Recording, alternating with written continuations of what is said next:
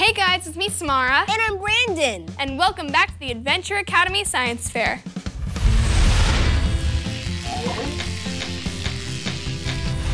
Today, Samara and I are going to be exploring some of the science behind one of the greatest toys ever created, the executive ball clacker thing.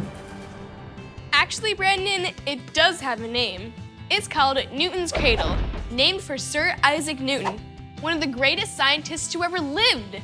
In addition to explaining gravity, Newton came up with lots of ideas about the way things move. Got it. So, where do we begin? Well, the first step is to put some energy into the device. Without energy, you can't get anything moving. When you pull back on the ball, you are taking some of your energy and putting it into the ball. As long as you are holding the ball up, that energy is waiting to be used. We call that potential energy. Now when Brandon lets go of the ball, gravity pulls the ball down and the potential energy is turned into energy of motion, which is called kinetic energy. When the first ball crashes into the second ball, it passes most of its kinetic energy on.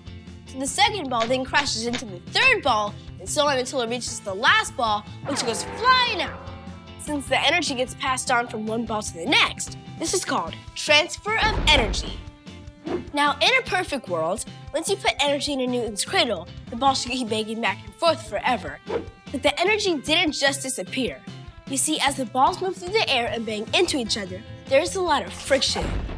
Friction is the force that happens when things rub together as they move past each other. Whenever you have friction, some of the kinetic energy gets turned into heat energy.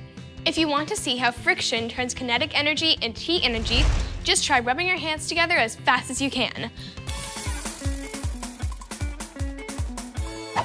So the energy is not lost. It just gets changed into a different type of energy. And there you have it. Some serious science at work and a very cool toy. See you next time. Bye!